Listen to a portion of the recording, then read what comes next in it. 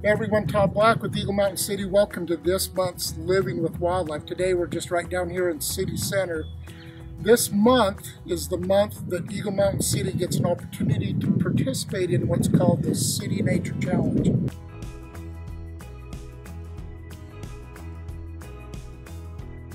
So the City Nature Challenge uses a program that's called iNaturalist. It's an app you can download on your desktop or download on your phone through the App Store. So we're just going to type in iNaturalist, scroll down. This is what it looks like. It has a little peace dove in green that's on it, so you'll want to download that software or that app.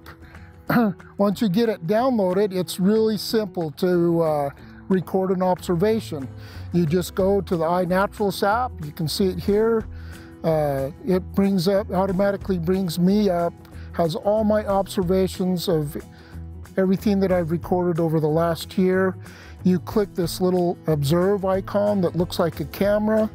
We're going to go to our photo library, and there we have a picture of the owl. We also have a picture of the owl pellets. We're going to click on both of those and say add. Now most of the time it's pretty good when it says what do you see.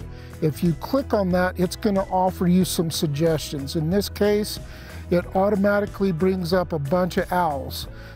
But it didn't bring up the great horned owl. We know that that's what this owl is. So we're going to type that right in with a G instead of an H. Great horned owl, right there. It brings it up. It gives us the location. It has a list of projects that it's going to enter. We want it to enter on the Eagle Mountain City project, which it will do automatically, and you just hit share. It's that simple. It's now uploading that database to the iNaturalist.org, where it's going to record those pictures, the date, the time, and location of your observation. So very simple. All right, so another thing that's really nice using this iNaturalist app is you can actually take a picture right from the app. So we're going to take a picture of this rubber rabbit brush, which is a plant. So this is particularly easy to do with plants and bugs and things like that. So take a photo of that. I'm going to say use photo, and then I'm going to get a close-up of it that shows individual leaves and things like that, and take a picture of it again.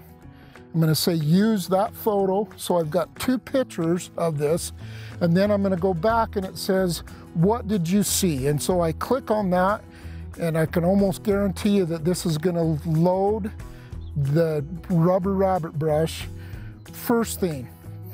So it's really good at identifying plants, bugs, things that you take close up or things that you have a good picture of.